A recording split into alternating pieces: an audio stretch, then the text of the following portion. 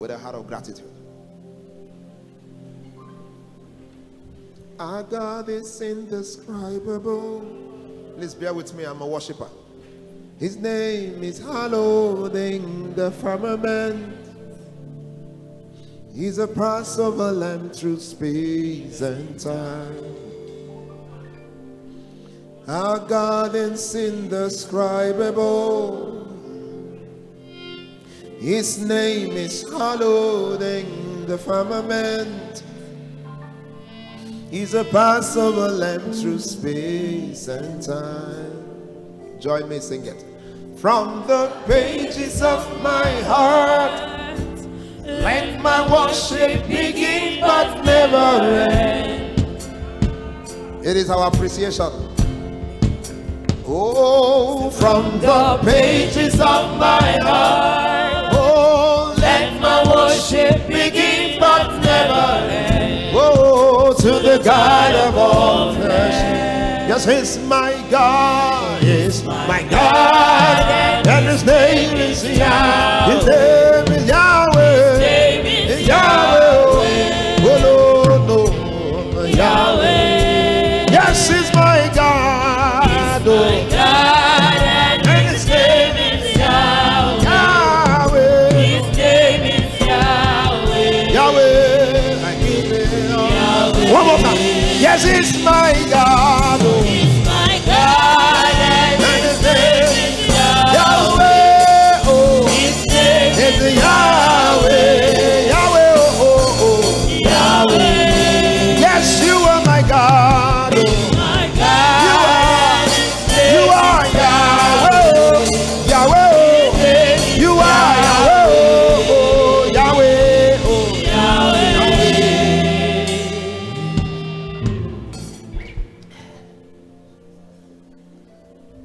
His presence is already mighty among us, and I know that whenever we gather, He shows up.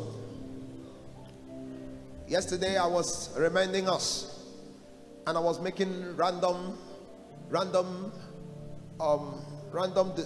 teachings and random points of sensitive and important aspects of the supernatural which we need not to neglect.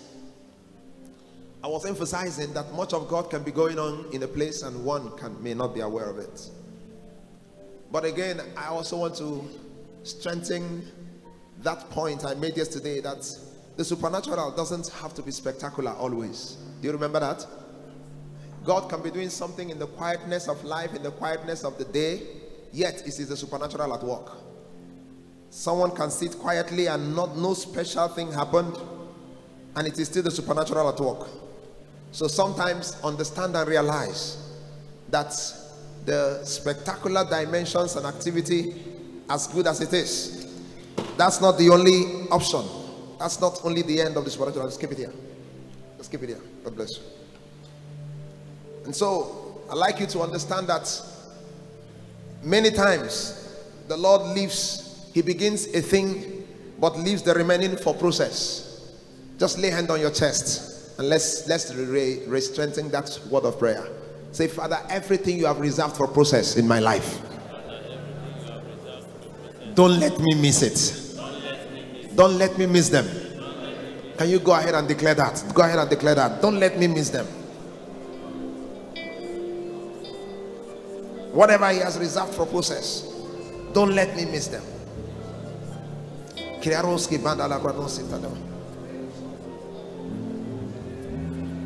The supernatural is both simple and spectacular, and all operates together. In Jesus' name we pray. Hallelujah.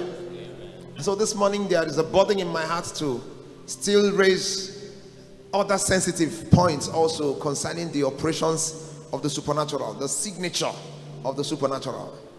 The signature of the supernatural. The reason is because whenever the supernatural season opens up upon people, the enemy and the kingdom of darkness is provoked. They are really provoked to great anger, and I can tell you that the devil will do everything possible to hijack a supernatural move of God. Are you listening to me? Yes, he wants to hijack it, and he wouldn't spare it. But like I said, that the supernatural doesn't have to be spectacular always. Even though that's, you can hear of spectacular and great things that happens as a mark of the supernatural move or dimensions of God. You could hear people talk about how they've had encounters with God that is very strange. How they see, someone can say, I saw angel and I saw the presence of God. God can even speak in audible voice and languages. Inscriptions come to, just like what was happening yesterday. Those are like the spectacular dimensions of the supernatural move of God. But I can tell you that even when that is not happening, the supernatural can still be in process. Are you understanding me? Even when all of that is not even in place, it's not happening. Now you have a meeting, you had a meeting, everywhere is quiet, and you're just talking and you're just listening and all of that. The supernatural is still at work. So I am emphasizing that when people talk like that, that's how God encountered them and how they saw great things. The Holy Ghost came, angels spoke with them. Those who talk like that way, they didn't get there overnight. Are you listening to me? They didn't get there overnight. They went through process. In the book of 1 Samuel in chapter 3 and in verse 7, the Bible said that now Samuel did not yet know the Lord. If you look at 1 Samuel chapter 3, this was a prophet. This was a man whom had already had the voice of God. The voice of God in verse 3 had already aroused him from sleep. He had already heard God 3 times and had already met the elder Eli. He had already awoken the elder Eli, like I said yesterday. So an older generation had already come into the revival. So both the new and the old have been awoken by the voice of God, and the old played their role of bringing counsel to the new, so that the new can align themselves properly to what the Lord is doing. And I used that yesterday to point out to you what God is doing now, that he's using the new, younger ones to wake everyone up together. So the old, rather than get intimidated or feel insignificant or try to intimidate or harass the new, no, your responsibility in this move is bring counsel like Eli. Hallelujah. Just bring counsel and the fire will be up together. But in verse 7, even after Eli had spoken to him and Samuel had returned to the Lord and had told the Lord, Master, speak, for thy servant heareth, waiting for thy great command, and God had finished speaking to him. In verse 7, scripture still went on to say, now Samuel did not yet know the Lord, neither was the word of the Lord yet revealed unto him. Then I asked myself, what then was God? What then did he hear? What then was the voice he understood? When Eli told him that was God's voice, and he went back and said, Master, speak, for thy servant heareth, what then did he hear? I just realized that you can hear what has not yet been revealed. What I mean is that you can get an understanding, but that understanding has not yet become an experience. Are you understanding me now? So there is an understanding that God is bringing to this through this conference, that the revelation of it, the experience of it, is going to happen from now till next year's PNL. So I told you to guard your life jealously. Look at your friend, tap him, say, guard your life jealously, so that the understanding can become experience, that the information can become an experience. This is how God moves. That's how God moves. The first encounters he will give you is by the way of information, and so you will have the word. But if the Bible said in verse 7 that the word of the Lord was not yet revealed to Samuel, then it means that he has heard but he has not understood, or he has heard, it is not yet an experience. My prayer is that whatever you hear and whatever you've heard in this meeting, in the process of time, they shall become practical experiences in your life. You want to say amen, you shout a loud amen. And so when I saw all that has happened in verse 7, and you look at it down to verse 19 and verse 20, you discover that scripture said in verse 19, and Samuel grew, and the Lord was with him. The Lord was with him, and he did not let any of his word fall to the ground. So before Samuel could come to the point where everything he spoke was confirmed, the Bible said he grew into it. So there is a place for growth. Lift up your hand, say, Lord, speed up my growth. I can't hear you. Say, Lord, speed up my growth. There's a place for growth. And Samuel grew. Again, what struck my heart in a very special way was what the Bible said in verse 20. At the word of the Lord had not yet, that the word of Samuel never fell to the ground. But in verse 20, the Bible said again, and all Israel from Dan even unto Beersheba knew that Samuel was established to be a prophet, to be a prophet of the Lord, to be. I said, I read from King James and I am wondering, because even at this chapter 1, he has not fully become yet. Even in this chapter 1, in this chapter 3, that it seems as if this young man had already hit the climax of the supernatural. The Bible is still saying that he has been established to be. So there were still greater things ahead of him to become. Oh, may I not be that generation that see a little dimension of God and feel that that's all there is in God. May we become that people that always believe that there is something more to be. Lift up your hand and say, oh God, may I have that to be consciousness. It is something that must be resident in your spirit always. Always.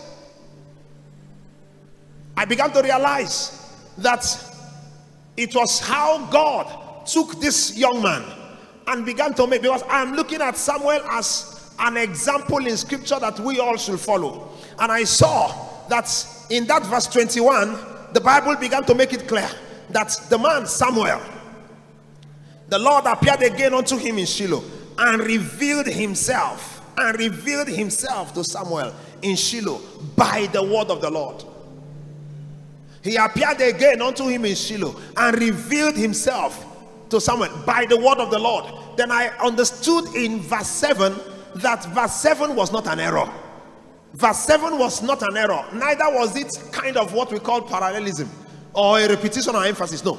There was something that was called revelation by the word of the Lord that Samuel was yet to encounter. Because in verse 7, the word of the Lord was not yet revealed unto him. But in verse 21, even after he had seen the Lord, he had entered into the supernatural. Though his words no longer fall to the ground, yet he is established. Not a prophet already made or completed, but it is still in the process of a prophet to be. Israel from Dan to Beersheba had become convinced that he is real, a great man. Yet God is still saying there are other things in him to be. And in verse 21, the Bible said, and this time God appeared again. So he had appeared before. He had appeared before, so he appeared again. He appeared again. May I not be satisfied. May I not be satisfied until I wake up in thy likeness. Just close your eyes, lift up your hands. Until my only gaze is you. Spirit, keep brooding over me till I look more like you. That was what Apostle Paul said. Until my only gaze is you. Spirit, keep brooding over me till I look more like you. Apostle Paul said it clearly. He said, all these things you think I have apprehended, I count it loss. It is to me as though I have not started, because I am keeping focus to that for which I am being apprehended. And he said, I set my goal and I pursue. These things I lay aside, and I may get what is ahead.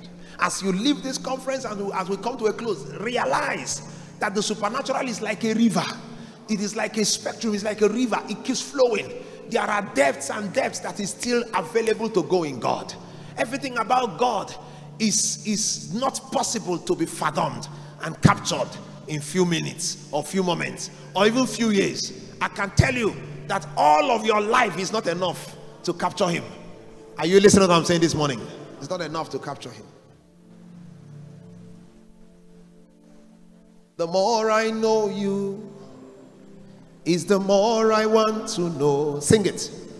Sing it. That's a prayer. Let's pray with a song. Yes, the more I know you, oh yes, is the more I want to know. That's how you know the supernatural generation. That's how you know them. More of you. I want more of you. I want more of you. Oh, oh, oh. I want more of you.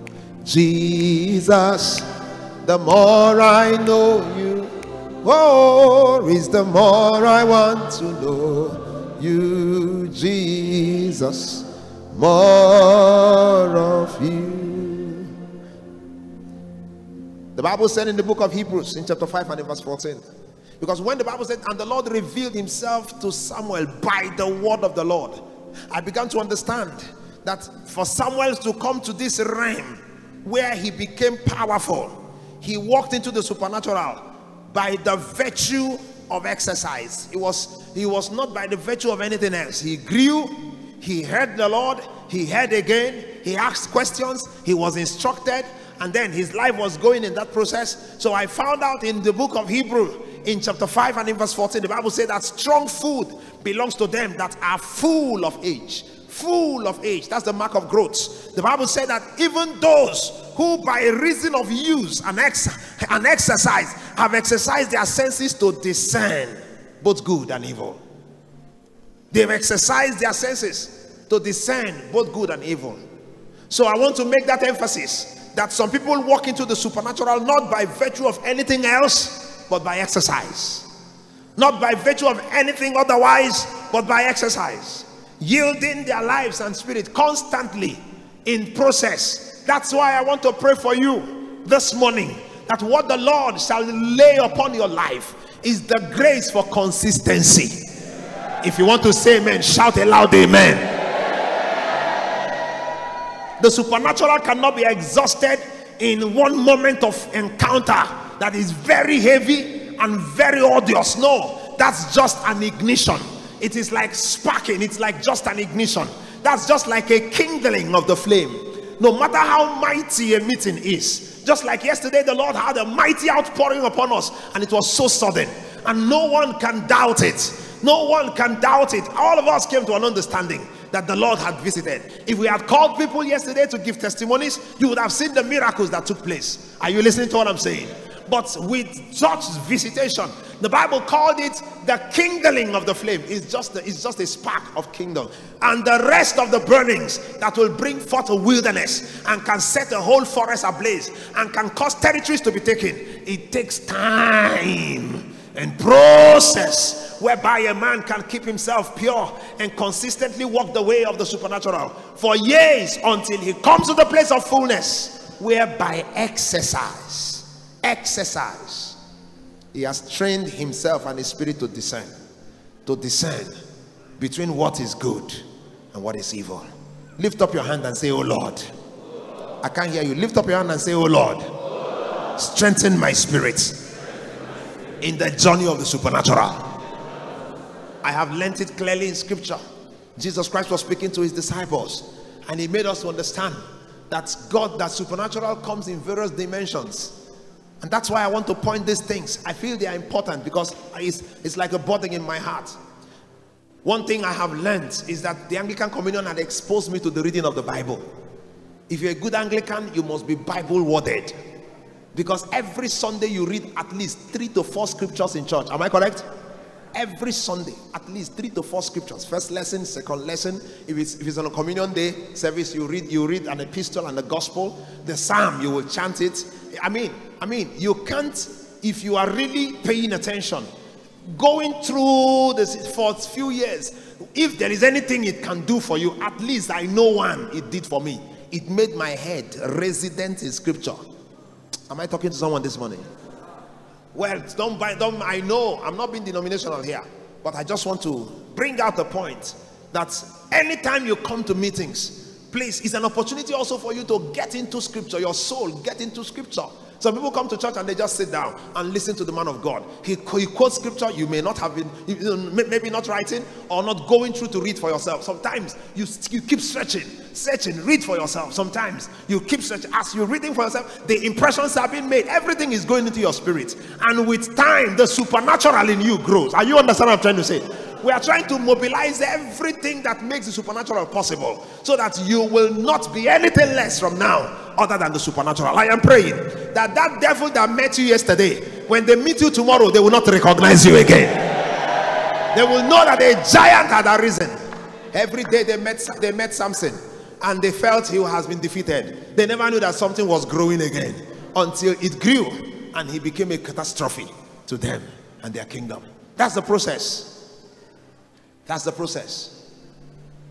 And so I learned never to neglect it when I read the account of Jesus in the book of Matthew in chapter 23 and in verse 34. In Matthew 23 verse 34, Jesus Christ said to his disciples, he said, therefore behold, I will send you prophets and wise men and scribes. Jesus was speaking. He said, I will send you prophets and wise men and scribes, and some of them you shall kill and crucify, and some of them you shall scourge in your synagogue and persecute them. So for me, I found out that God wanted to release the supernatural in their world, and Jesus was saying that this was the reason why they never stepped into the fullness of their own day of visitation. And when God was to bring the supernatural, what did he do? He started sending prophets, wise men, and scribes. So I discovered that the supernatural is introduced by different vessels and different instruments. So don't ever base your theology or your followership of God or your ideology of God's ministers that is just one person that have a particular spectacular characteristics of dimension, therefore he becomes the one. And so if he's not coming from that spectacular dimension, God is not probably speaking. I can tell you, you will miss the supernatural, because sometimes even through your child at home, God will speak to you. Am I correct? He has even spoken through animals. And so the matter is complex. Turn to your neighbor, tell him the matter is complex. Tell him, have an open heart. Tell your neighbor, say, have an open heart and a humble spirit, and be sensitive. You will hear him. You will hear him. I don't know what I'm saying now. Is it blessing anybody's life? Is anybody having a better understanding? So that we will not be driven. We'll become stable and balanced, not be tossed by certain kinds of things when they appear. The reason why God is sending us prophets, wise men, and scribes, I see their role as different. I see them in different role, yet bringing the supernatural. Playing different role, yet bringing the supernatural. The Bible said, the prophets declare the mind of God.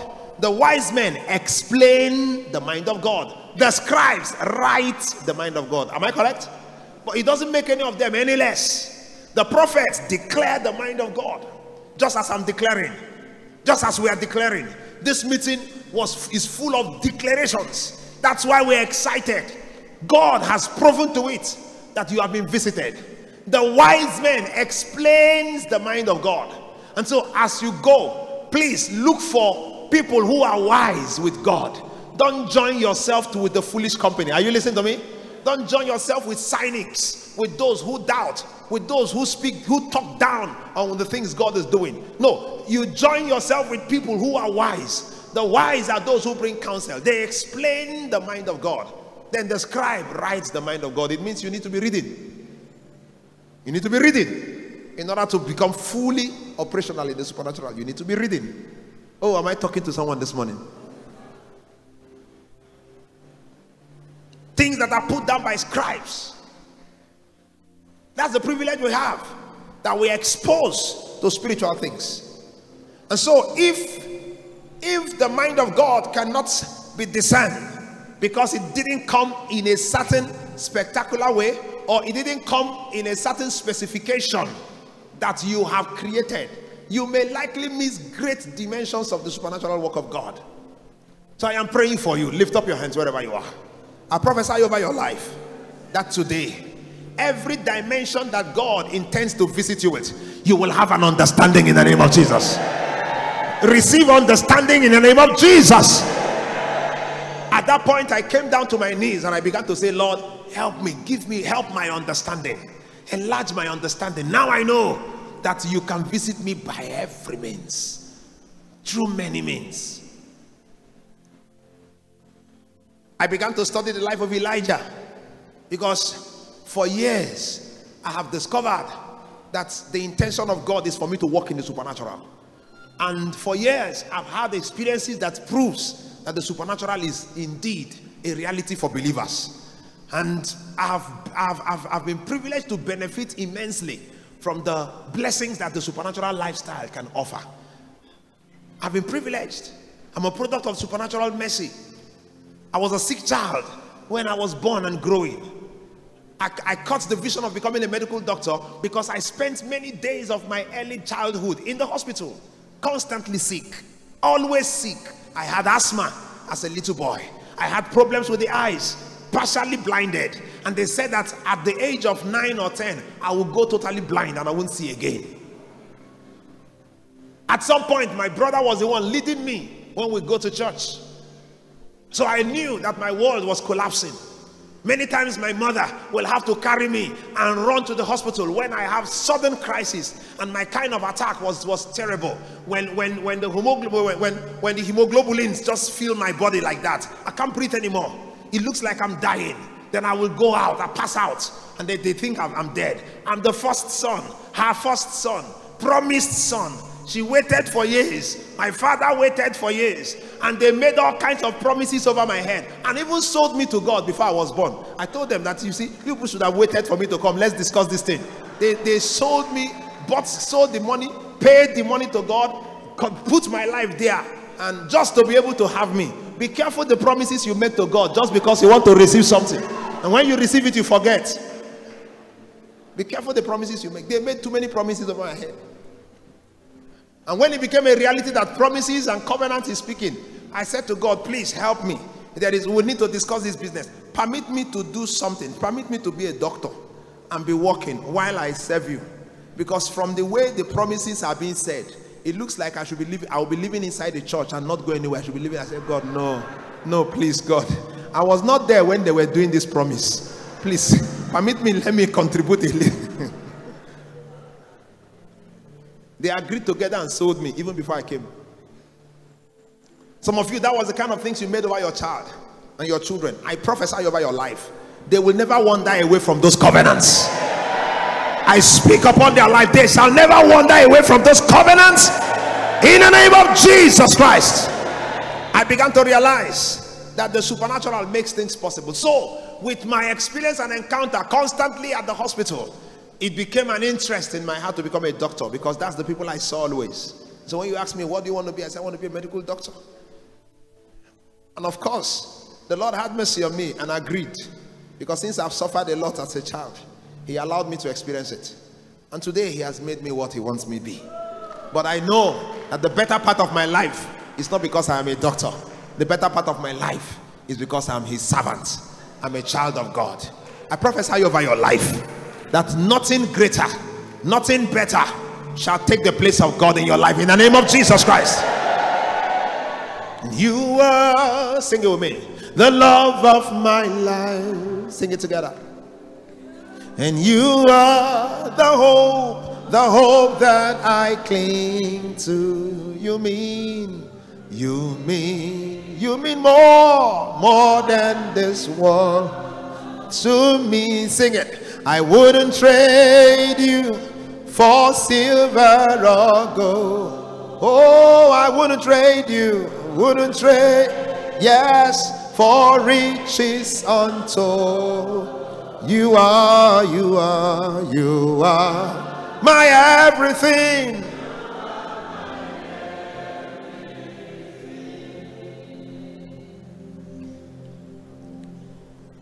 And so I realized, as I learned from the scripture, that in the days, in the seasons of the supernatural, please listen to me. In the seasons of the supernatural, take note that humans, the human nature still shows up, even as the supernatural is in operation. You may be high, but still human. Turn to your friend, tell him you may be high, but still human. And tell him, be conscious of that. Tell him, say, be conscious of that. I have read about great men of the scripture who were deeply in the supernatural manifestations of God. I remember Elijah saying something. He was so sincere enough to tell one woman and say, this one that is happening now, God did not reveal it to me. Did you remember that? He said it, and I said, yes. So he's still human. This one going on now, I didn't hear it. This one going on now, I didn't know. I'm ignorant. That's what Elijah was trying to say. I began to pray and say, God, make me sincere in this whole experience, so that I will know when the humanness is in place and when the divine is in place. With that, I will not mix up your program and confuse your agenda. Because the supernatural is a season when we must walk in accuracy. Somebody shout accuracy. I can't hear someone say accuracy. It's a season of accuracy, and for accuracy to be for accuracy to be fine-tuned, for you to fine-tune to accuracy, you must have certain things, you be aware of certain things, and put those factors in cognizance and say, these are the realities, so that when you know this is coming from me, I say this is coming from me. Paul said, I speak to you as Paul, the human being. This is not me speaking as an apostle. I speak from myself, so that it can be clear to you. And yet this is a man that has fellowship with God in the third realms, in the third heavens. He sat with him, and great and unspeakable things were shown to him, which were not to be uttered. I know a man, whether he is in the body or out of the body, I do not know. But this man was taken up in the spirit and taken to the third heavens. I said, Apostle, and was shown things which were unspeakable. So he saw things that only spirits can see, and he saw things that only spirits talk and discuss. So he came down, and when he came back, he knew that this particular information is only when spirit discuss that we say it. He was disciplined enough to keep his mouth shut. He didn't come back and say, I just came back from the third heaven this morning. It's not everything in the supernatural you tell people. Look at your friend, tell him in the supernatural. I can't hear you. Look, tell your friend, say, in the supernatural, you don't owe men all the explanation. Do you agree with what I'm saying? Are you listening? Are you agreeing with what I'm saying? You agree with what I'm saying? Say, yes, I agree. You don't owe men all the explanation. John was asked to seal up the words of prophecy which he has been revealed. Seal it up. It's for an appointed time. Don't talk about it. Don't even write it. Seal it up. Daniel, the same thing. These things you have seen, seal it up. Don't speak. So it is not everything that happens that you must explain. Sometimes your life begins to go in a dimension that people don't understand. I don't owe you explanation. God is working out his purpose, and by you will understand. You will understand. I speak into your spirit this morning. As you hear these things, may an activation begin to occur in your spirit. As you hear these things, may an activation begin to occur in your life. God is working his purpose out. Sing it with me. As year succeeds the year, God is working his purpose out as the time is drawing near. Nearer and nearer draws the time that shall surely be, when the earth shall be filled with the glory of God, as the waters covers the sea. By and by, we will understand it. So it's a process. Keep that in mind. So I began to realize that there are three spirits struggling to operate the supernatural, or three spirits struggling to hijack our attention when it comes to the supernatural. Knowing that you and I is the focus. Man is the focus of the supernatural.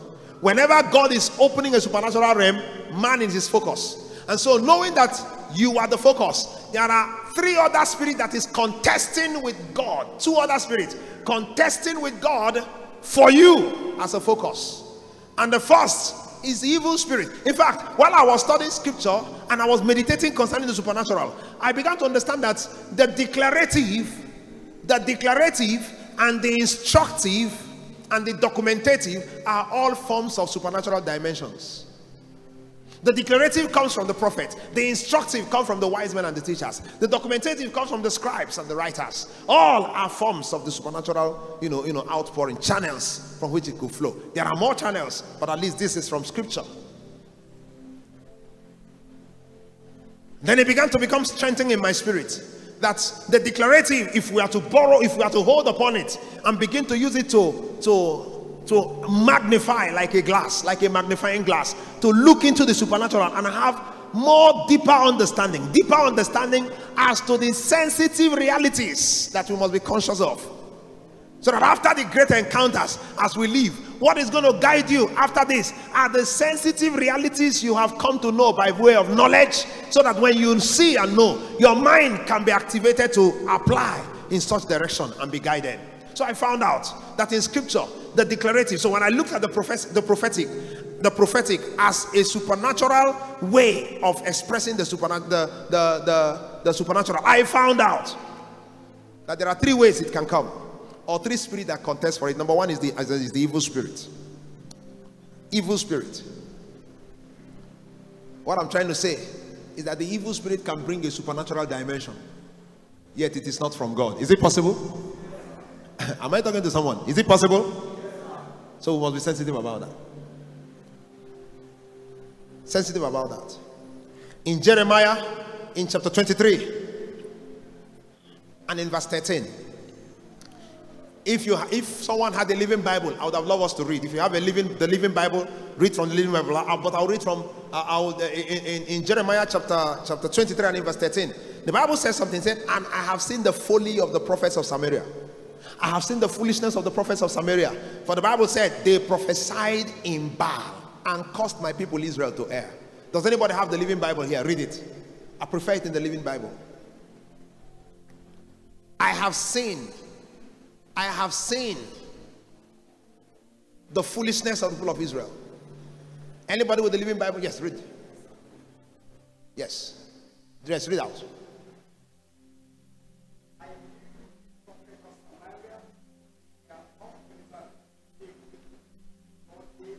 Can you give me a microphone? I knew that the prophets of... Come close, quickly.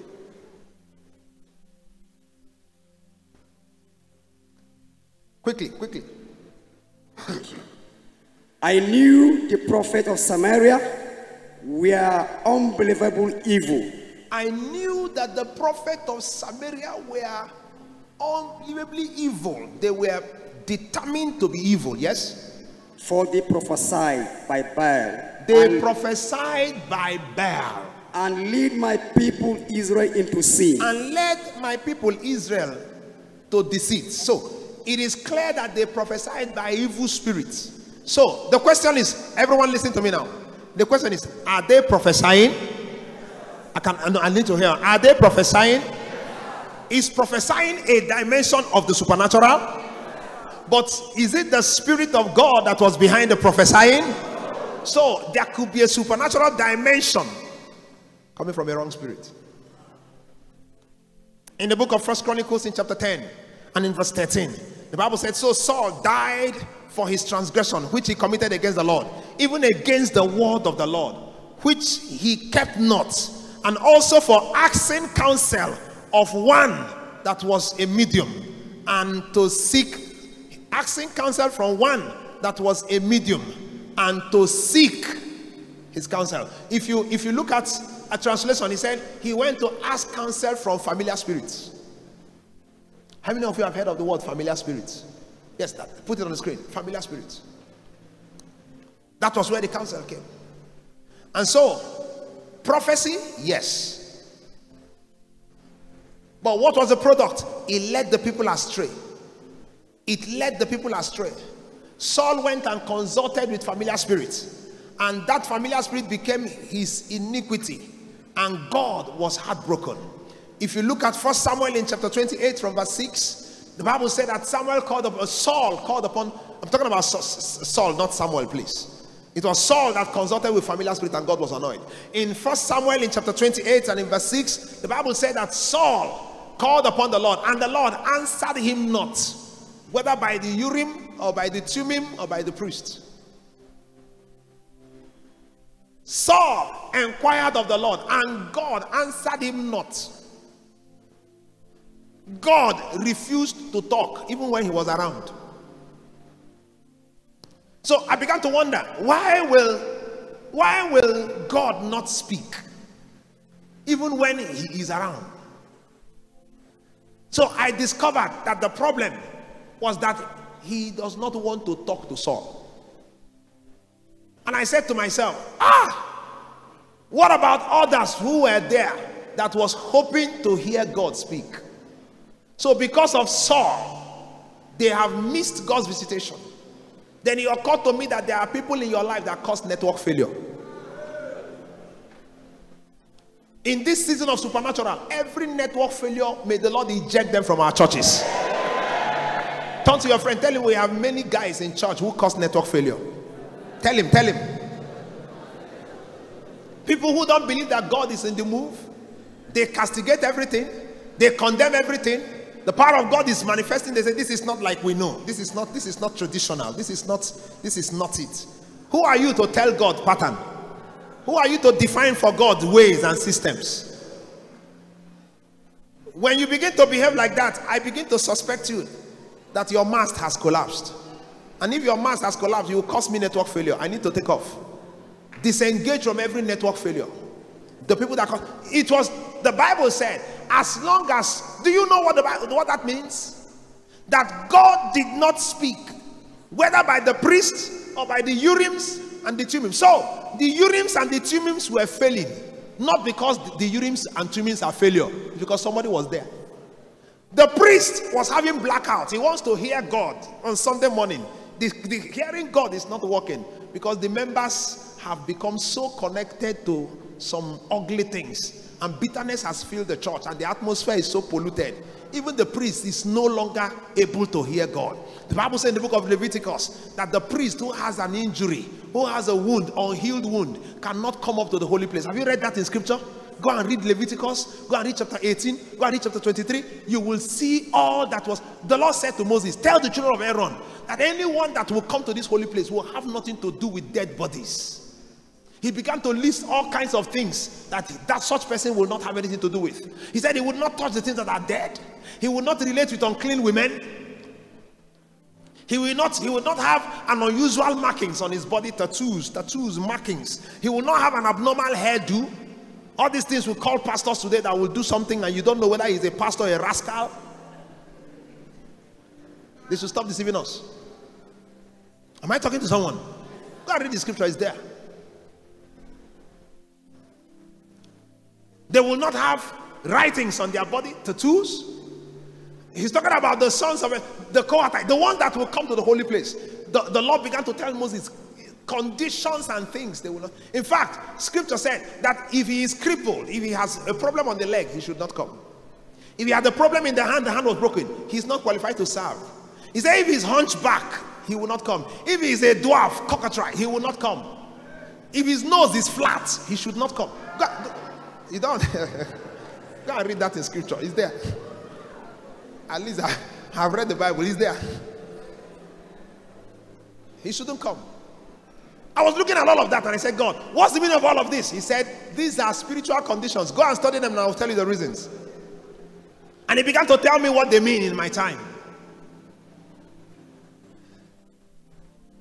He said he will not have anything to do with the dead. It means anywhere I am, there should be life. It must be lively. If I am in a congregation, that congregation must be lively. What does it mean to be a lively place? Joy must be found. Sorrow must be taken. So I can't exist among the people who are unforgiving and who want to live in bitterness. No, if I am there and after some years you are not changing, then I know a demon is in you. I will begin to pray for your deliverance, because I cannot be where men are dead. If the supernatural is upon me, I speak over your life. Wherever you enter, anything dead will come alive. Anything dead, come alive in the name of Jesus. If it's not coming alive, confront it. Can you hear me? Confront it. Because there is a quickening spirit that works in our lives. And that quickening spirit will quicken us.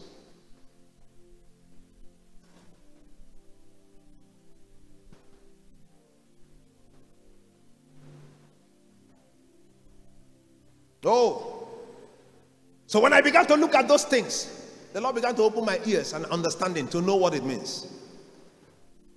He said he will not take a wife among defiled women. So I knew that defilement is critical. I must ensure that a life of purity is upon me. That's defilement. To carry the supernatural. He said he will not have an abnormal markings on his body. So I should be careful how I look. Excesses are not allowed. Can you hear me, church?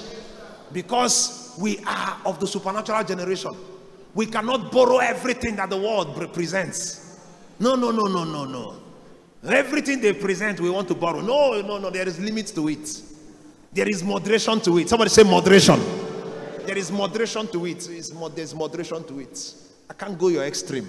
Because your extreme is not Zion. Your extreme is Babylon. I speak over your life. May nothing carry you to Babylon in this season. In Babylon, you will still see the dimensions. You will still see the manifestations, but it's Babylon. What God is doing now is that he's collapsing Babylon in the mind and in the hearts of those who have understanding, so that they can come to the extremes of Zion. In Zion, we are modest. In Zion, we are self-controlled. In Zion, we are spirit-controlled. Not even self-controlled, it's spirit-controlled. Spirit-controlled. If his leg is broken, he shouldn't come close. So I should have a walk with God that is healthy. If his hands are broken, he shouldn't come close. So the things I do for the Lord should glorify him. If he is a dwarf, he shouldn't come close. So I ought to be growing in the spirit. If what I am 10 years ago should not be the message I'm preaching 10 years after, then the supernatural is not at work in your life. I can't remain a dwarf repeating one old story and say I'm a priest. How can the people be alive? What you release is life. The word I speak to you, they are what? Spirit and what? Life. So you can't be saying the same thing over and over again. They are new every morning. Sing it. New every morning. Even God renews himself. Great is thy faithfulness. He told them in the wilderness, oh, don't keep this manna till tomorrow. It will decay. Great. There is fresh bread for tomorrow. Wait for it, receive it, and become new. We say they are new. Sing it out. Every morning, always new. I just want to do some teachings that will help us. Great is thy faithfulness. Oh Lord, great thy faithfulness. Scripture made it clear. If he has hunchback, he will not. If he has a scar on his body, unhealed wound, he should not come up to the altar. I said, God, what is that? What does that mean? He said, unhealed wound. That's what it means. I said, so what is unhealed wound? He said, if you are one who will carry my glory, don't come up to the altar with bitterness. Wounded heart is unhealed, because if you come up to the altar, you will start attacking people because of the sickness, the wound in your heart. Your sermon will be wound. Am I talking to someone this morning? Your sermon will be the injury in you is what you are releasing. The Lord said, I don't want you to release your injury to them. So, if they injure you, come to me, I will heal you and give you peace. If they accuse you, come to me, I will hug you and pat you on the back and give you small reward that will compensate you. Then when you come up, express joy, express my spirit, and they will know. That's how the devil will know that he is irrelevant. I speak over your life. From today, Satan shall become irrelevant in your life. He said, don't come up with injuries. Don't come to the altar with wound, unhealed wound on your body. Go and read it. It's there in Leviticus. So I began to realize what God was saying. Oh, is that the demand? Yes, that's the demand. That's the demand. He consulted with familiar spirits. So I discovered that the spirit can be wrong. So the supernatural is judged. The supernatural is judged not just by the spectacular performances but by the Spirit producing it. The supernatural is judged not just by the spectacular performances, but by the Spirit producing it. Not just by the product, but by the process. Yes, the power behind it. In the book of 1 Kings, I remember in chapter 22 and in verse 22. 1 Kings 22:22. Put it on the screen. The Bible said that the evil spirit said that we will go and become lying spirit in the mouth of his prophets. I looked at that. 1 Kings 22:22. I think I love this. The verses to be displayed on the screen, if it's possible with the media team. He said that the lying spirit agreed that it will go and become a lying spirit in the mouth of the king's prophets. These prophets we're talking about were the king's prophets, and by that, with a supernatural picture coming from a lying spirit, the genuine supernatural act of God was hijacked. Was just hijacked. And that is why I'm praying that we see similar and spectacular performances coming from strange spirits in our world today. Am I correct? Similar spectacular performances coming from strange spirits today. Today the church is, look at the media. Are we not challenged? That's why God is bringing, in time like this, genuine revival. In the Anglican Communion is happening. In other denominations is going on. Don't think it's just here alone. In different places and pockets of the nation, God is awakening a new lineup, new breed. And very soon, these eruptions will come together and coalesce into one movement. And the whole system of the world will come shaking again. And it shall be fulfilled in scripture, as was prophesied by Haggai, that the Lord said, I will once and again shake the heavens and the earth. A revival is coming. If you believe it, rise up and shout, yes! It's coming. And I know it. It's coming. And so we see strange things happening here and there. Lying spirits everywhere. Lying wonders everywhere. And people are being deceived. But you are a generation that will never be deceived anymore. In the name of Jesus Christ. I can't go on to begin to cite examples of the kinds of lying wonders we see. It's worst in the southeast. Oh my God. All forms of acrobatics. Businessmen on the pulpit that have no any encounter with God. Comedians becoming apostles and prophets. That he should be doing full comedy. I mean, it should have been full comedy. Just go into the comedy world and have a successful comedy career. You came and open church,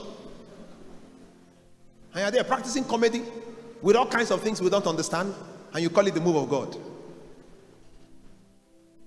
And all is a battle coming. Another spirit that battles the supernatural is the human spirit. First is the evil spirit. Second is the human spirit. The human spirit. In the book of Jeremiah, in chapter 23 and in verse 31. Look at Jeremiah 23. Quickly. I wish I could be fast about this, but I just want us to look at scriptures, because sometimes I love going through scriptures. Jeremiah 23 verse 31.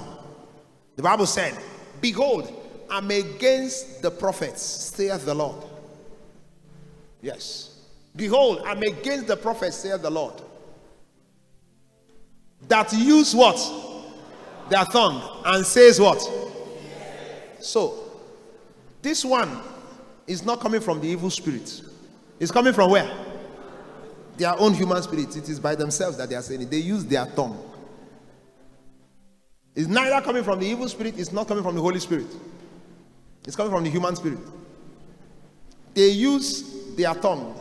If you look at verse 16, the Bible said, thus saith the Lord of hosts. The same Jeremiah 23 in verse 16. He said, thus saith the Lord of hosts, hearken unto the words, hearken not unto the words of the prophets that prophesy unto you. They make you vain. They speak a vision of their own hearts. Did you see that in his Bible? I underlined it in the Bible. They speak a vision of their own hearts, and not out of who? Not of the Lord. They speak a vision of their own hearts. God was clear there that it is not an evil spirit informing them. It is what? Their own hearts. And they even have a vision. So I wondered, so your own heart can give you a vision? Yes. Whatever you think about too long, you can dream about it. You think about it so long, you may dream about it. That's why you need to begin to understand how God communicates with you. You need to understand all the things you bring in picture to balance God's message. You need to understand how to bring a number of things together to x-ray and analyze whatever comes to you. Because something can come to me that looks as if God is speaking, but it is from my human spirit. That's what the Bible said. Look at verse 25. The same Jeremiah. In verse 25, the Bible said, I have heard what the prophet said. They prophesy lies in my name, saying, I have dreamed, I have dreamed. Saying, I have dreamed, I have dreamed. Does that make dreams invalid? No. Does that make dreams false? No. But does that make you more conscious whenever you dream? Yes. If you have a dream, before you share it, think very well. Suddenly you had a dream and you saw you saw your neighbor chasing you with a machete and a mask. Suddenly you cut him or her and removed the mask and saw it was your neighbor. Then you wake up and say the Holy Ghost has done great thing.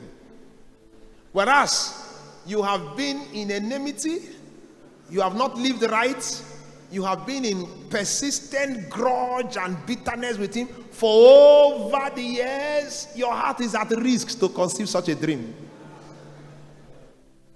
So when you see such, please do not think about your neighbor. Think about an enemy. When they came and said to Jesus, this farmland had been destroyed, and these people, Jesus said to them, an enemy has done this. Rise in the place of prayer, turn, battle the enemy. Leave the man first, just battle the enemy. If you battle the enemy enough and hit him, the man himself will be free if he is the person. Are you understand what I'm saying? It's the enemy. I'm trying to tell you things that will make your life easier to live, so that you can be lighter and less weighty, and you can soar in the realms. There are times you may learn how to drop the burdens that fellow men have put upon your heart on account of their misdeeds and misbehavior. You have to learn it. You learn how to lift it up and drop it off and focus on the next assignment. Otherwise, they will retard your journey and make your supernatural experience heavy to encounter and difficult. They use their tongue. So I have defined 3 dimensions. It comes either from evil spirit, or from human spirit, or from the Holy Spirit. Evil spirit, human spirit, Holy Spirit. The 3 are battling. The 3 are fighting constantly for the supernatural manifestation. Yes, it comes from the Holy Spirit. In 1 Samuel chapter 10 and in verse 9, the Bible said the Spirit of the Lord came upon Saul and changed his heart, gave him a change of heart. 1 Samuel chapter 10, in verse 9, he changed him and gave him a different heart. And from then, he became a man full of the Holy Spirit. He spake from that, yes. And it was so that when he turned his back to go from Samuel, God gave him another heart, and all the signs did what? Came to pass. God gave him another heart. It was God working on him. Gave him another heart. Now I would have loved to speak more about this, the heart of the supernatural. I wouldn't want to talk about it. It's another issue. When a man comes to a point when God has removed this normal heart that makes you human and gives you another heart that is the heart of Jesus. The Bible says, let this mind be in you, which also is in who? In Christ Jesus. Arriving at that point, your own done better. Are you understand what I'm saying now? Because the things that influence your people and your world will no longer influence you. You have an altered heart.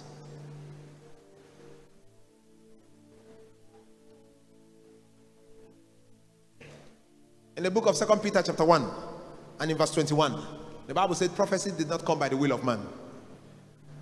Prophecies does not come by the will of man. 2 Peter chapter 1 verse 21.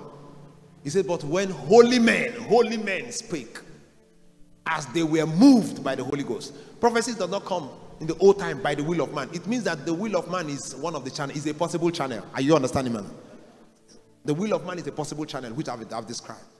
It came as men spake by the Holy Ghost.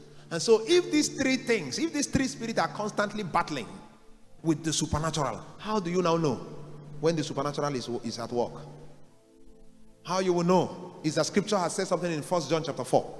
In 1 John chapter 4 verse 1, the Lord said we should test every spirit, right? Test every spirit. 1 John chapter 4. The instruction is test. Beloved, believe not every spirit, but try the spirit, whether they are of God. Because many false prophets are gone out into the world. Many supernatural dimensions have gone out into the world. So don't just key into everything you see. Test the spirit. And my challenge is, how do we test it? How do we test it? First test number 1, fulfillment test. I call it the fulfillment test. I will explain. The fulfillment test. If you look at the book of Deuteronomy in chapter 18, Deuteronomy chapter 18, if you look at verse 21. In Deuteronomy 18 verse 21, the Bible said, and if thou sayest in thy heart. Are you there? Deuteronomy 18 from verse 21. And if thou say in thine heart, how shall we know the word which the Lord had not spoken? Verse 22. He now said, when a prophet speaketh in the name of the Lord, if the things follow not, nor come to pass, that is the thing which the Lord has not spoken. But the prophet had spoken it presumptuously. Thou shalt not be afraid of him. Somebody say amen. So it means that people in the supernatural seasons, people can bring an element of fear to manipulate people in believing what is not true. Am I correct? That there's a dimension that people can bring, and you see them bringing a fear upon people. You see, if you don't do this, by the unction over my life, you will die the next day. And you look at what he's asking you to do. It's not the will of God. It's not the mind of God. It's just a desire. Well, pray more. I pray for you. May God give you an understanding heart and an understanding spirit. He spoke presumptuously. So the Lord said, how do we know that God had spoken? One of the tests to know is what I call the fulfillment test. If he has spoken, it will come to pass. But then, if we are to stop there, we may be creating a vacuum for confusion. And the confusion is this. Does it mean that because it happened, therefore God has spoken? I'm asking you. Does it mean because it was fulfilled, then God has spoken? No. Even Satan speaks and it comes to fulfillment. Am I correct? Again, I want to ask, does it mean, if God speaks and it does not happen, does it mean it is false prophet? Does it mean it's a wrong prophecy? No. So God can also speak and it will not come to pass. I saw it in the Bible. And I was surprised. He spoke, tied his name to it, identified his sovereignty and supremacy to the word he spoke. And we were waiting for the word to happen. It did not happen. And it didn't make him any less. It didn't make him any way less as God. This young man was sent to go and deliver a message to a people. His name is Jonah. And Jonah of a man is stubborn. He didn't want to go.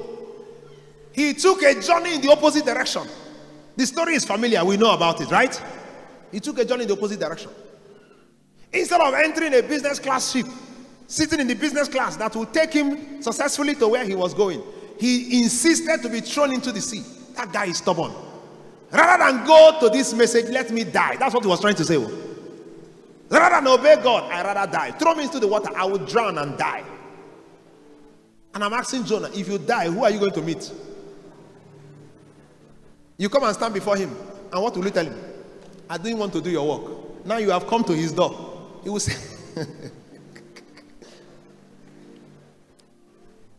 and God, because he refused to go with the ship, God sent him into a submarine to take him. The submarine is called the Fish Airline. He sent him there, and the thing collected him and moved him by force to the territory he never wanted to go. And so I said to myself that some things happen. Sometimes I saw God walking with Jonah. I'm learning everything in scripture. I saw God walking with Jonah's disobedience. And for me, I concluded that sometimes God uses the disobedience of a prophet to strengthen the message. To strengthen the message. What do I mean by that? The people of Nineveh were at the beach. Just picture it this way, that they were at the beach, you know, having recreation and just playing around. And suddenly one big fish just arrives, the submarine, and opens his mouth like that. And Jonah just came down, speaking in tongues, and came out. It is clear that everybody will believe his message. They will see it as one strange thing. But that's not my interest. My interest was that Jonah became offended that a tree withered, and that God had deceived him, and that God had made him a liar, and that God didn't prove him to be a genuine prophet. So Jonah wanted God to kill all the people. Must God kill everybody just to make you right? I mean, you want him to kill everybody so that they will say, Kai, he's a prophet. He mustn't kill people just to make you right. The essence of the prophecy was that there is a key for mercy. If the people repent, even the prophecy may not be fulfilled. So the moment the people repented, God withdrew his words. Every time God spoke about what he's going to do, he tied it to a condition. Are you listening to me now? So when God's word didn't go the way he speaks, check the condition. What happened is the condition. What happened is the condition. Someone say it is the condition. Don't always think that God does not fulfill his word. He fulfills every word. The only challenge is that everything God says, everything he brings, he ties it to a condition. If you are willing and obedient, you will eat the fruit of the land. So if the land is so fruitful and you are not eating it, or the land is fruitless and barren, it is not God who caused the land. Check whether you are willing and what? Obedient. Work out your salvation with fear and trembling, for it is the Lord that worketh in us both to will and to do of his good pleasure. So God is working in us to bring forth great dimensions and move. But then he said you should do also what? Work out that salvation with fear and trembling. Fear and trembling means be careful with everything. Be careful about it with fear and trembling. So if the move and the work of God is not real in your life, check if you are actually working out this salvation with fear and what? And trembling. For if it is for God, he is always at work within you to will and to do. He's always there. I have realized that the fulfillment test is a very valid test. But if you look at it and you don't understand it and think that because it did not come to fulfillment, then God is not there, you may be making a mistake. I'm talking about things to understand in order that we may walk deeply in the supernatural. In Matthew chapter 17 and in verse 10, the Bible said, and the disciples asked him, saying, why then say the scribe that Elias must first come? Why then did the scribe say that Elias must first come? In verse 11 it said, and Jesus answered and said unto them, Elias truly shall first come and shall restore all things. But in verse 12 he said, but I say unto you that Elias is come already, and they knew him not, but have done unto him whatsoever they listed. Likewise, so also shall the Son of Man suffer of them. I looked at this and I found out that one of the reasons why men think that the word of God has not been fulfilled is because of wrong interpretation, wrong understanding. The disciples were still asking about the coming of John the Baptist or the coming of Elias. The Elias there is John the Baptist. They were still asking. John the Baptist was with them, running ministry for years. And they were still asking, has he come? So in other words, there were some pictures they had in mind to define the arrival of Elijah. Are you understand what I'm saying? Now, those are the pictures that we need to start praying that the Holy Ghost will begin to deal with. Pictures coming from the cocoon of tradition. Pictures coming from the cocoon of customs. Pictures coming from the cocoon of ideologies and mindsets. Because the supernatural gives you a new heart. It gives you a new spirit. It gives you a new understanding. You ask the Lord to deal with these things. They had a wrong interpretation. And Jesus said to them that what you are asking for had already happened. So it is possible that someone is here saying, God, you have not fulfilled your word in my life, in my family. But as you didn't see well, you are not looking well. He had done it, he has perfected it. You only needed to have an eyes open to see. I am praying for you. Lift up your hands wherever you are. May your eyes be open to see what God has done. I can't hear you. I say, may your eyes be open to see what the Lord has done. May your eyes be open to see what the Lord has done. In the name of Jesus Christ. The second test is the followership test. How to comprehend the supernatural and not make mistakes in the season. Can I tell you that we are in the season of the supernatural? Yes. Is that what we're enjoying? Yes. How not to make the mistake?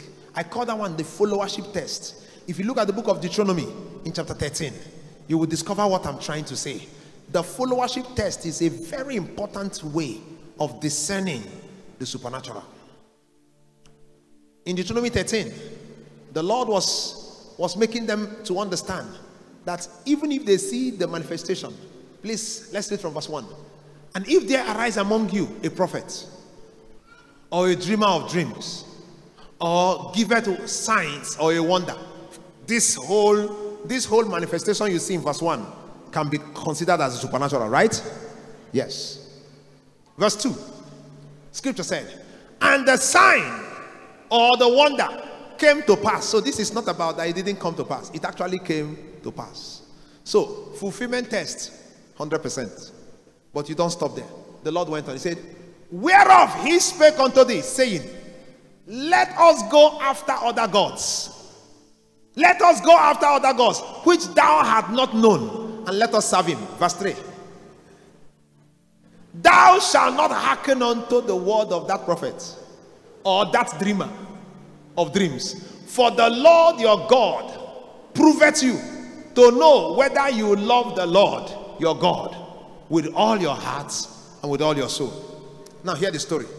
That a prophet is come. A certain manifestation of the supernatural is seen. And in the midst of that whole manifestation and that whole season, the person is leading you astray from the Lord. Trying to lead you astray from Christ, from Jesus. Perhaps maybe to man worship, ego worship, personality worship, or even obvious idol worship.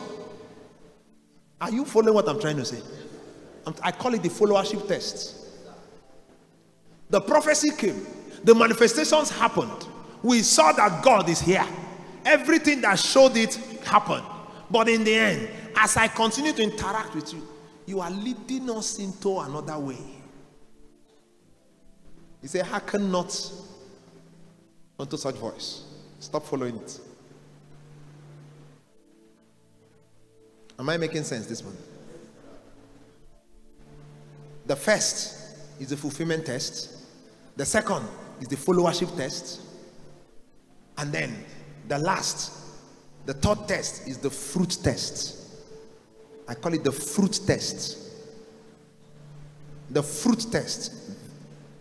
That one is ethical and moral testing. The fruit test. The Bible says in the book of Matthew chapter 7, verse 20. Say, by their fruits. What happened?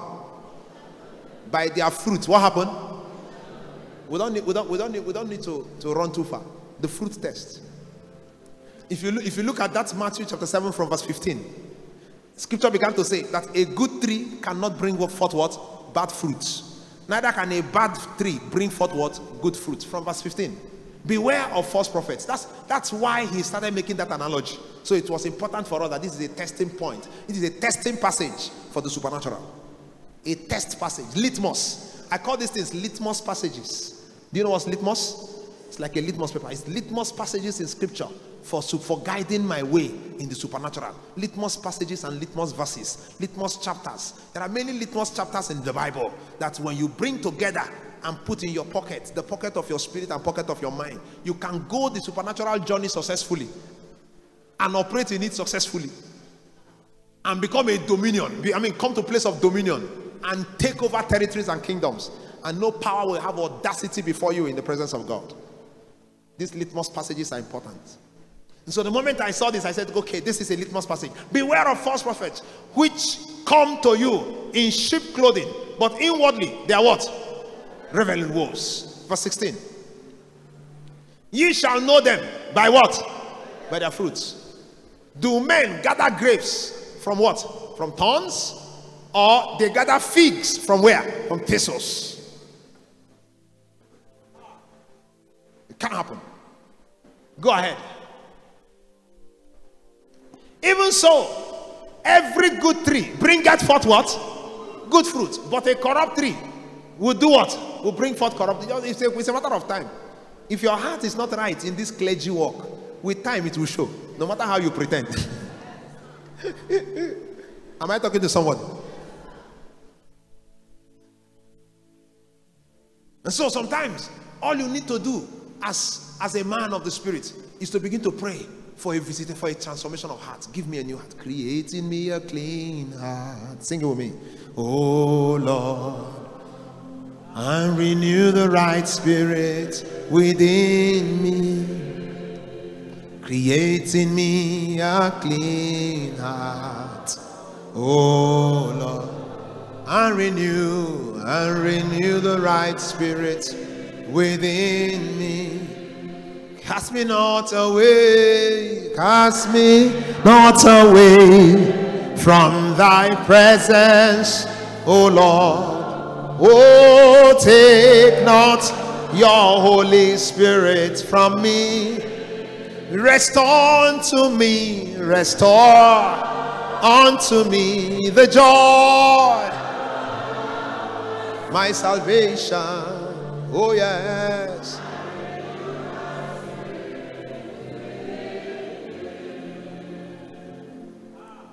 That's the test. If God can guide you through this journey, I'm rounding up now. The Bible said it in James chapter 3 and in verse 14, that the wisdom that comes from above is pure, is joyful. It brings when you read James chapter 3 from verse 14, you notice that bitterness has also invaded the church. And so you need to watch it. You see, but if you have bitter envy and strife in your heart, glory not and lie not against the truth. If you have bitter envy and strife in your heart, this is particularly for we ministers. Like God is telling me, if this thing is in my heart, I should not come and start preaching and tell them. Somehow I will not be able to preach the whole truth. Are you understanding me now? If this thing is in my heart, somehow, if I'm preaching the truth, I will not have the capacity to bring forth the whole truth. I'm talking about the fruit tests. Out of the heart, the fruit comes. And so the Bible said, the next verse, quickly. It said, this wisdom descended not from where? From this kind of wisdom that is full of bitterness and envy and all, it didn't come from above. But it is earthly, sensual, and even what? Devilish. For where envy and striving is, there is what? And what again? It's over. The matter is over then. Somebody say it's over. Yagama. It's where it is. I mean, what the Bible is saying here is that the Bible is making an emphatic statement. If this thing is around, if this thing is operating, no matter how I try to manage it and try to control it, the only solution is I should start working to end it. I should start striving to terminate it. As long as I'm trying to manage it along with the whole thing, it will bring what? Confusion. And it will produce what? Evil works. Can we come among us as team of clergy and ask ourselves, are we still in bitter envy and strifes? If we are, then our clergy ministry will be producing evil works for the diocese.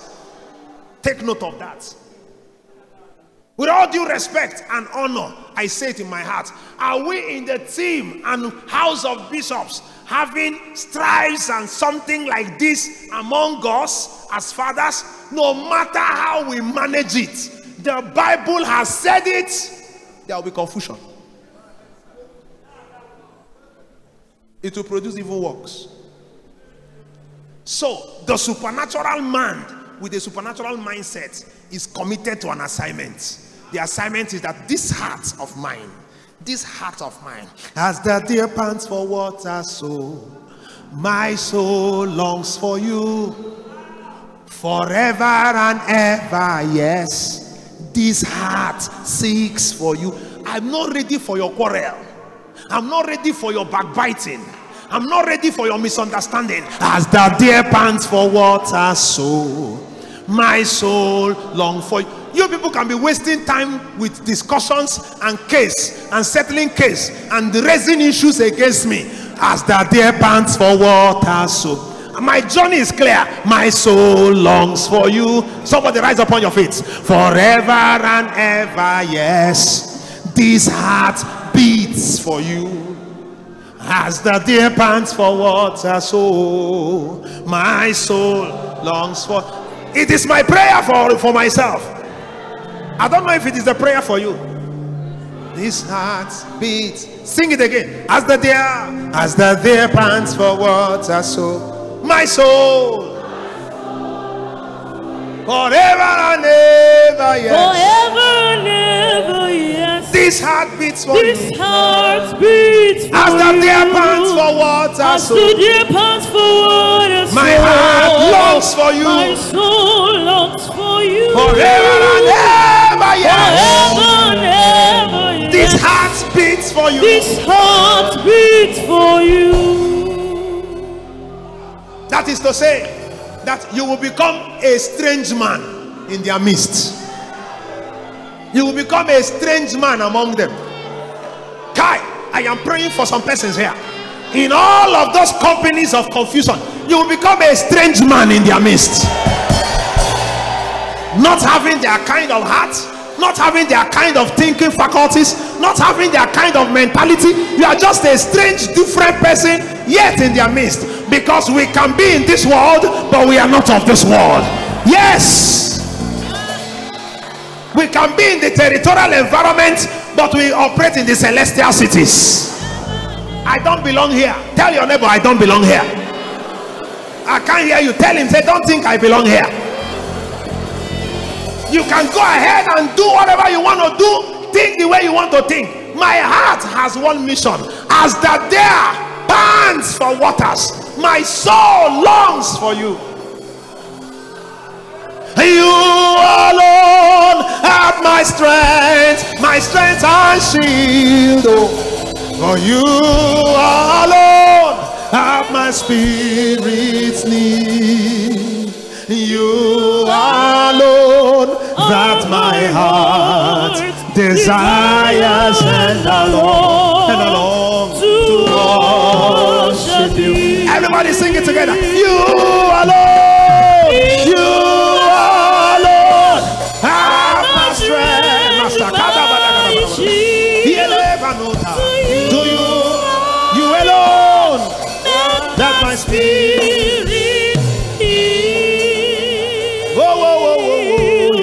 You alone have my heart desire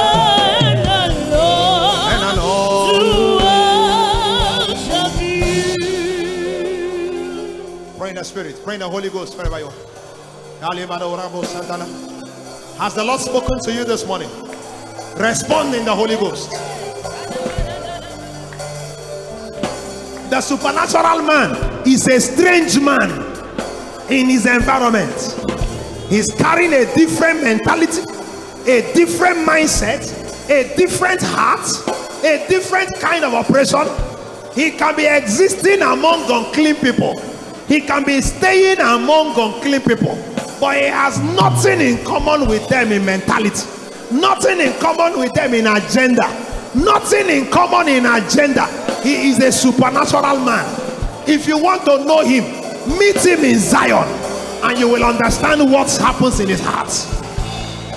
If you want to know him, meet him in Zion and you will realize where his heart is. Somebody pray in the Holy Ghost this morning.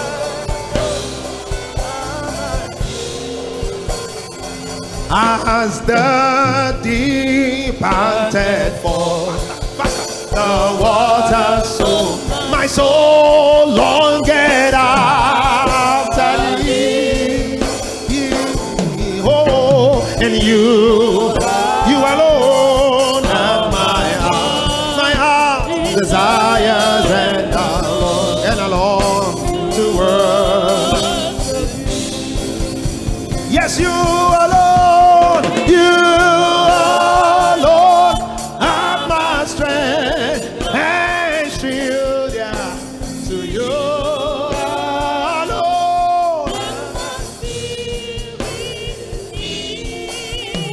Oh, yeah, you alone.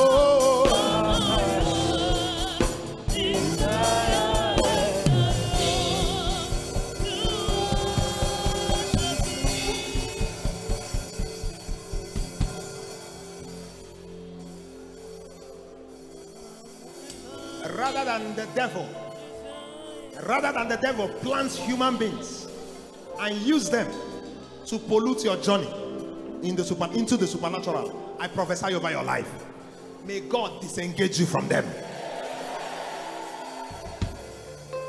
and order your steps. The reason why I'm very particular about this is because the supernatural is both a vertical and a horizontal interaction. It's both a vertical and a horizontal operation. Look at a man like Saul of Tarsus on his way to Damascus. Jesus hit him from the horse. Saul, Saul, why persecutest thou me? The man looked at him and said, who art thou, Lord? He said, I am Jesus whom thou persecuted. You cannot kick too long against the goats. He slapped him from the horse and threw him down like a lightning. And when the encounter became too heavy, the young man looked, Saul said, what then shall I do, Lord? He said, this particular answer is not going to come vertically. I've put the answer in a man's hand horizontally. Go there, they will tell you what to do. I was wondering, why didn't Jesus tell him everything to do there? In the supernatural, everything doesn't come vertical. Some will come horizontal. So be careful of the kind of people you meet. And when you see people whom God has put this kind of heart in them, don't fight them. If you fight them, you are stupid. I'm saying with every humility.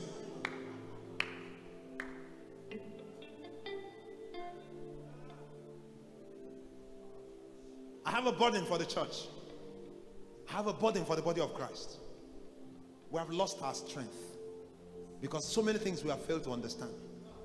That's why I honor this altar. When I see people from different denominations, different backgrounds coming together to worship God, I say something is happening here. Something is happening here. Yet we are not losing our uniqueness. We are not losing our individuality. We are not losing our differences. But we just understand that this one is what is common for us. It's common for us. Wherever we are all seeking for Yahweh. He who is king of the supernatural is a common goal. When the church begins to understand what is common for them, then a powerful church is about to arise. I read in the book of Revelation, in chapter 16 and verse 13. In Revelation chapter 16, the Bible said that there were 3 evil spirits like frogs proceeding out of the mouth of the dragon, out of the mouth of the beast, and out of the mouth of the false prophets. Revelation. 3 evil spirits like frogs proceeding out of the mouth of the dragon, out of the mouth of the beast, and out of the mouth of the false prophet. I looked at it and said, what is this? The Holy Ghost began to teach me and said, this is the trinity of iniquity. Because the devil knows how to copy God. So God has a trinity. When Satan fell, he went and organized his own trinity. But it's not the trinity of divinity, it's the trinity of iniquity. God the Father, God the Son, God the Holy Spirit. He came and organized his own. Dragon, beast, and false prophets. So, God the Father, the dragon is confronting him. Have you not seen everything about the dragon, Satan himself? He wants to take the place of God in our lives. He wants your worship. He wants your worship. From the very beginning, he envied and admired the throne of God. Am I correct? Till today, he has not changed. That's why it's called Satan the dragon. He is fighting God the Father himself. Then God the Son, the beast. What do you call him? Antichrist. So he is Antichrist. That one is God the Son. So he prepared the beast to tackle God the Son. So if anything happening in your life is not proceeding from Christ, it's proceeding from the beast. If anything happening in the church is not fully coming from Christ, let's watch it. It may be the beast producing it. Because the Bible says in the book of Revelation that the beast will speak mighty things about God. He will speak mighty religious things and even come among the people. And the people will wonder at the beast and worship it. So the beast can even be a religious figure. Am I talking to somebody this morning? I can preach here till evening. Scripture is necessary for our move this season. Then the one that destroyed my heart most was that the dragon is fighting God the Father, trying to take the place of God the Father. The beast is trying to take the place of who? God the Son. Now, what of the Holy Spirit? Who is trying to take his place? I shocked. Someone say, I shock. I can't hear. Someone shout, I shock.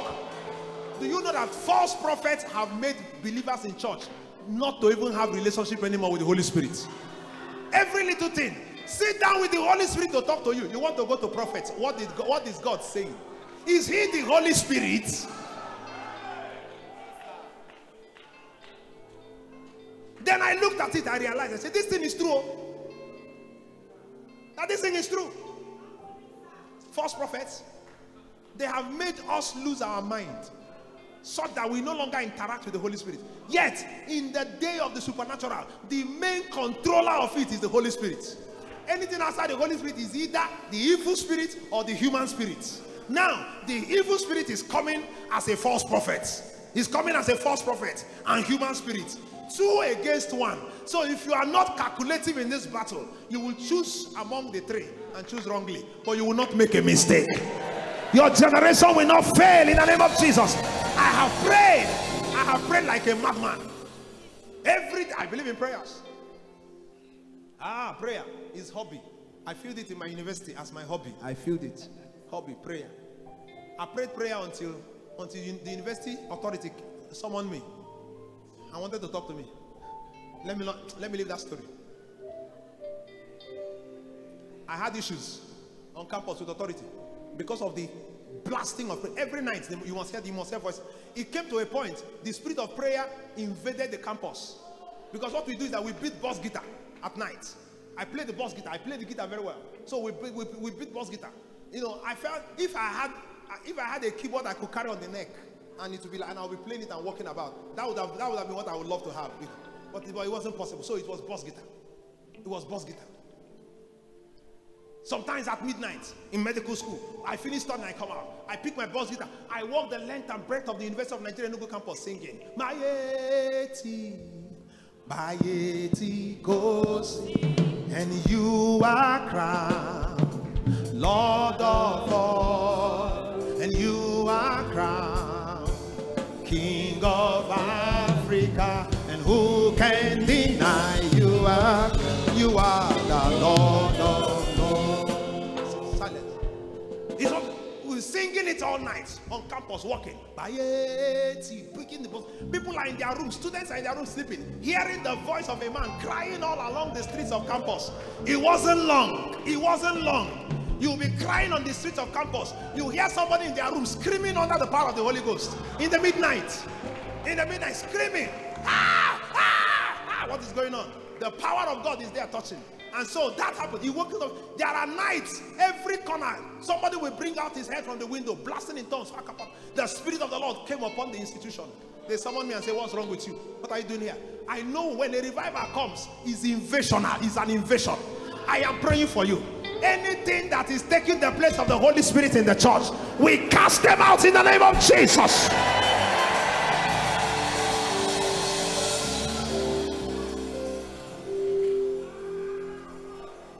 For over 18 years, I've been in what looks like a hiding, like something like a hiding. The Holy Ghost will tell you, remain. Don't go out. My friends have asked me, why not be everywhere on the media? Why not have all the link? I told them, no, there is a kind of instruction I think I have now. He said there's a time for it. Now I'm waiting. And he said, wait. You have to wait. You can't be active about what he has not said. It may cause you to become vulnerable. Whatever he does is his will. But my worry here is that false prophets were designed to knock the Holy Ghost out of the church.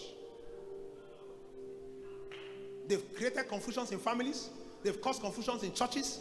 They've taken things out of people's place. It has even made men not to sit again to allow the Holy Spirit develop them.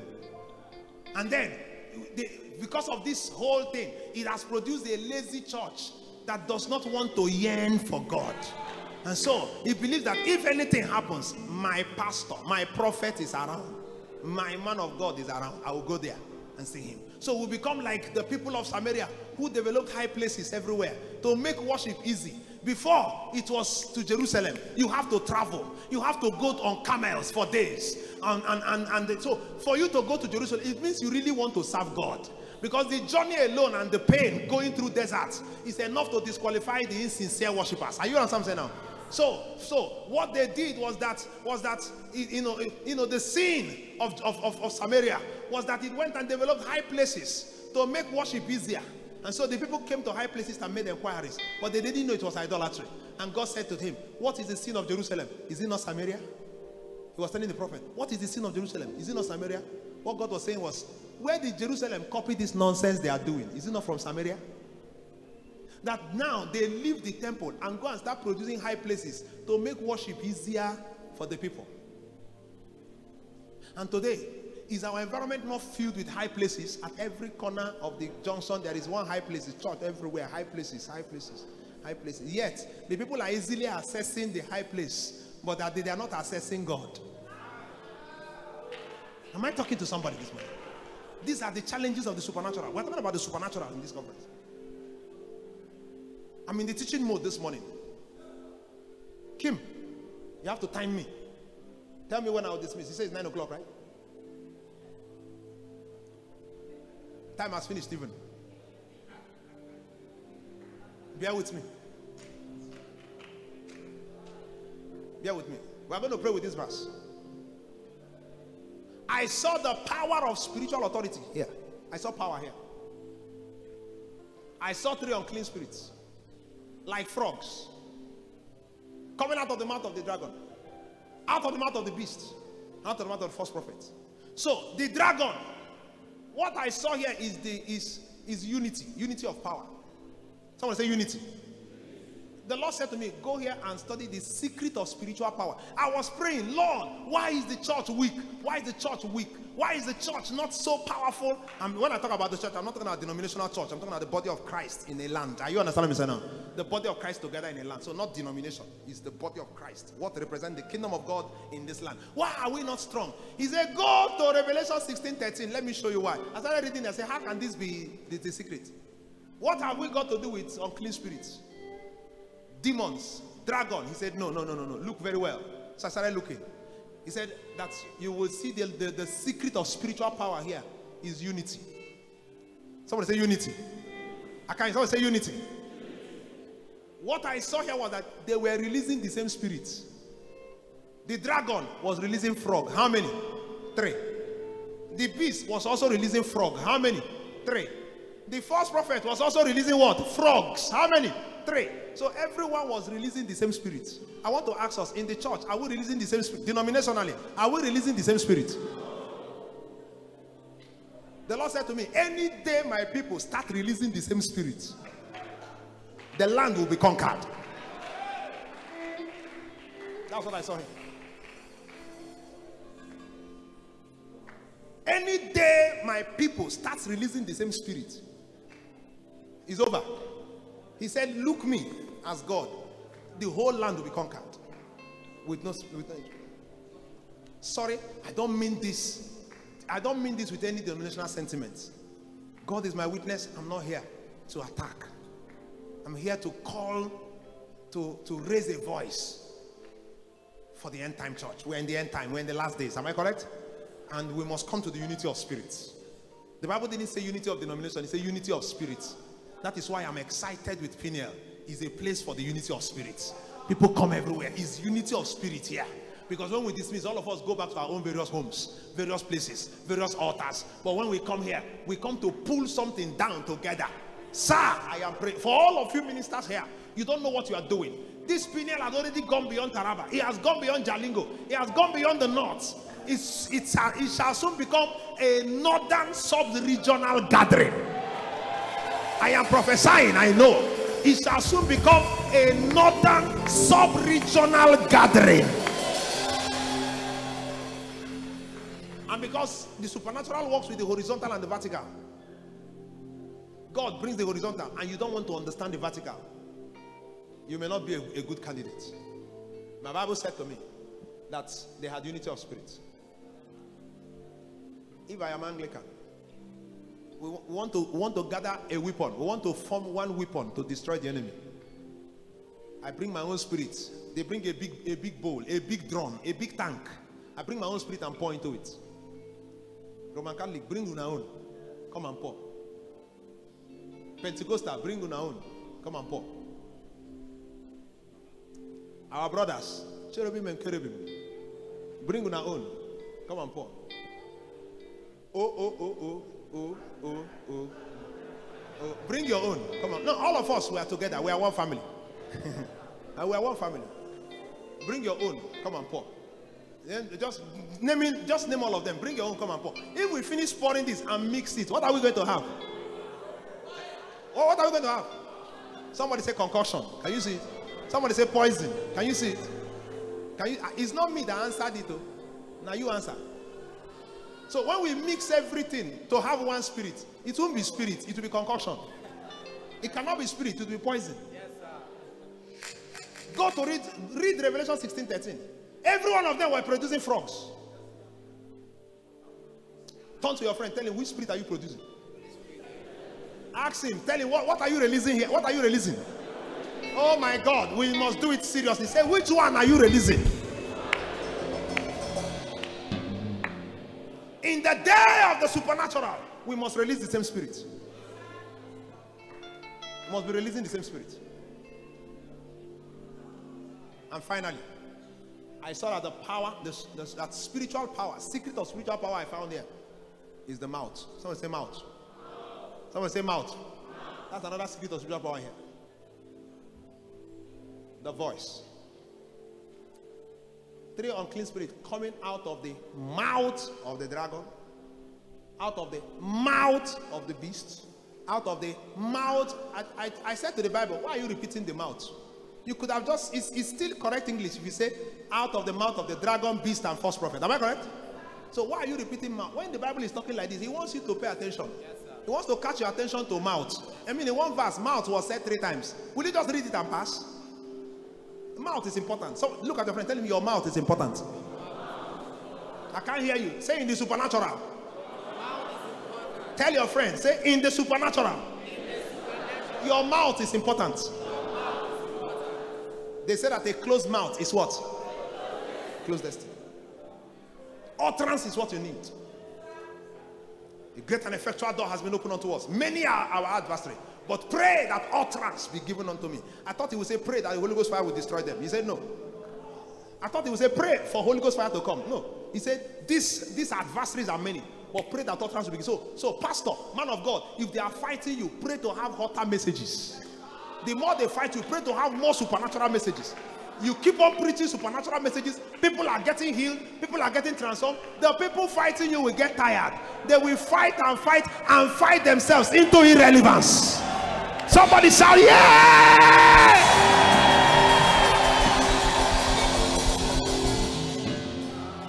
Somebody say, my mouth can never be silenced. Somebody say, in this season, my voice shall never be silenced. You believe it? Shout aloud, yes!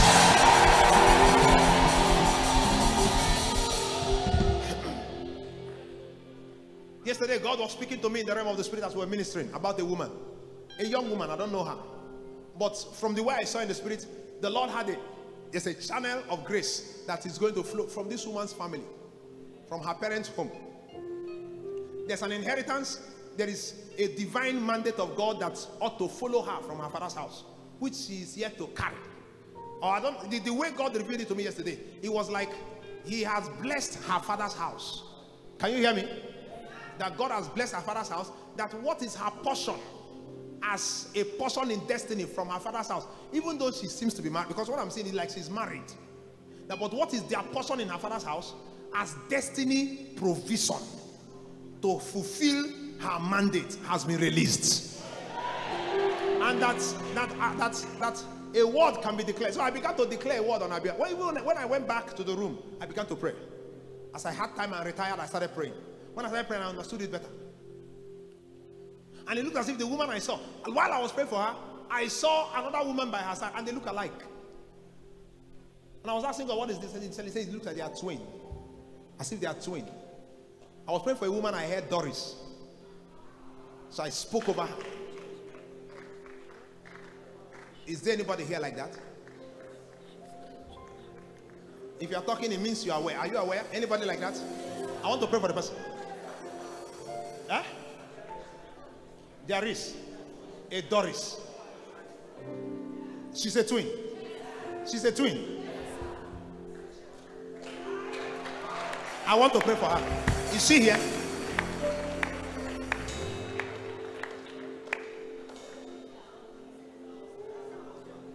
The husband. Okay, you are the husband. Are you a priest? Guess you're a priest. Is your wife Doris? And she's a twin? Then it's her then. There is greatness in your home. And I want to activate something today. There's a portion of God in her.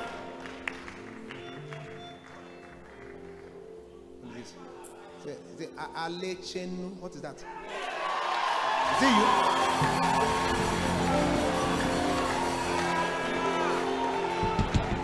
Oh my God.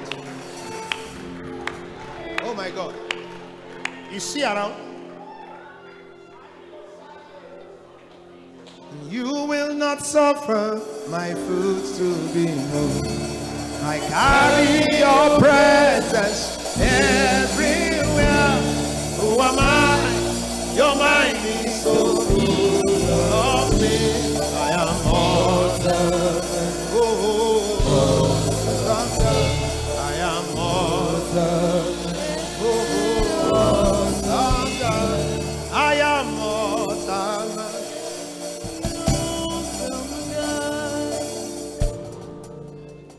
I want to speak over her, even if she's not here. I think it is because of this is morning hours, right? Was she here? There's a little child. There's a little child I was talking about. You were telling me about yesterday. Mirabel, right? Very far. Yeah, distance is not a barrier. But we'll speak. What the Lord is laying in my spirit, the way I perceive it, it's by perception.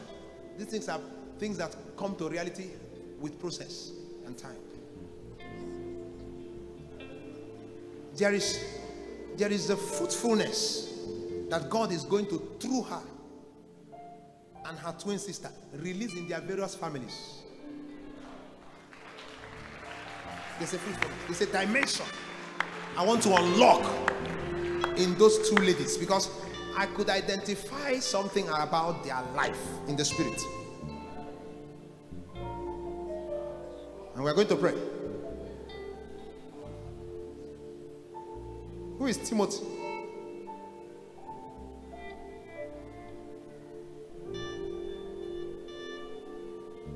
Do you know?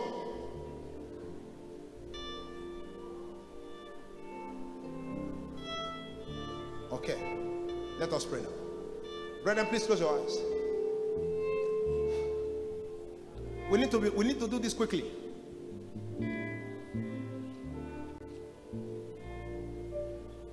Young man, on white. Yes, come. No. White and red. Are you married?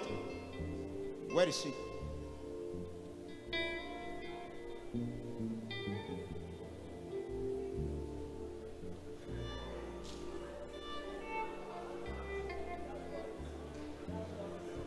This is Doris.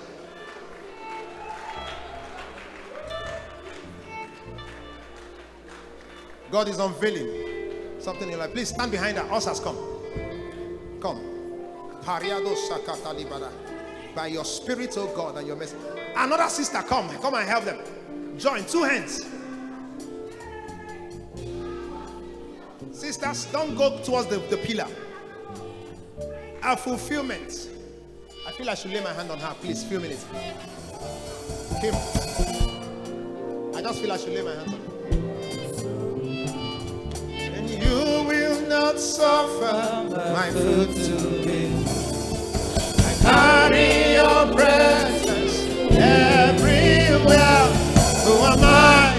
Your mind is so full. Oh, you are more than you are awesome. I am more. You are awesome. I am more. You are awesome. I am more. You are awesome. Stop. Silence. As I am laying my hands on her, the Lord is also asking me to release this same mantle of ministry upon my life on 2 boys in his house, in our house. 2 boys. How many? You have children? You have 2 boys? Daniel? Huh? Hey, bring them for me. I want to lay hands on them. 2 boys. It's an impartation I need to do. This dimension, please, just don't worry. Be in the spirit. I feel the Holy Ghost here. Where are they? You will not suffer my foot to be moved. Carry your presence everywhere. Who am I? Hold him. Help him.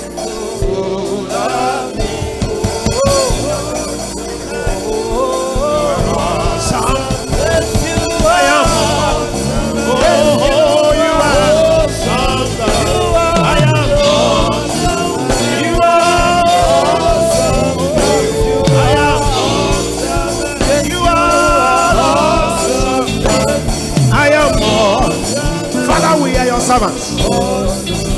We are your servants. Here is my brother, my fellow servant in the same vineyard. Lord, I hold hands with him as a colleague, as one, as a brother. Together we fight the same battle on the same front as clergymen. And today I say that all the harvest reserved in the realm of the spirit is hereby released, and the grace to fight higher and move in higher realms, for higher realms, for higher realms. Stay with him, stay with him, hold him, stay with him. Come, join, stay with him. Grace to operate in higher realms. Everyone who is a priest, please lift up your hand. Let us ask God for grace. I ask him for grace every day. I ask him for grace every day. Everyone. You will not suffer my foot to be moved. I carry your presence everywhere. Your mind is so full of me. You are. I'm just a. God bless you. And you are. us pray. Let us pray. Just hold her. I'm coming back to her. Stay with her. I'm coming to her. Father, these two young men shall become a voice in their generation. Hold her, hold her. Many other children shall see great things because these children existed. There is a fire in the heavens that will visit families and homes through this conference.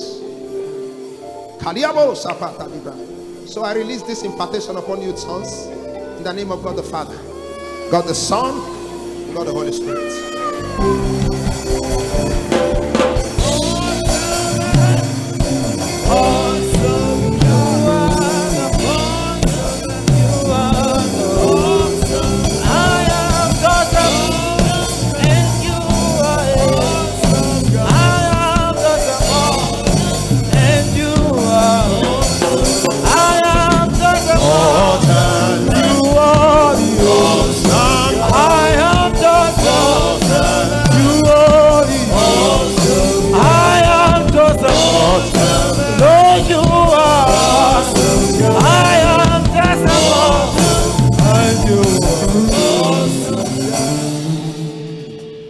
Lift up your hands. Our time is gone.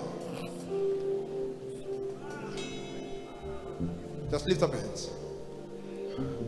I know that the Lord is among us. I'm fully persuaded. I speak into the life of everyone here who is waiting for a breaking forth. Anyone here waiting for a breaking forth, the Spirit of the Lord brings an opening over your life in the name of Jesus Christ. I rebuke death. I say I rebuke death. I rebuke death in the land. I rebuke death in the name of Jesus.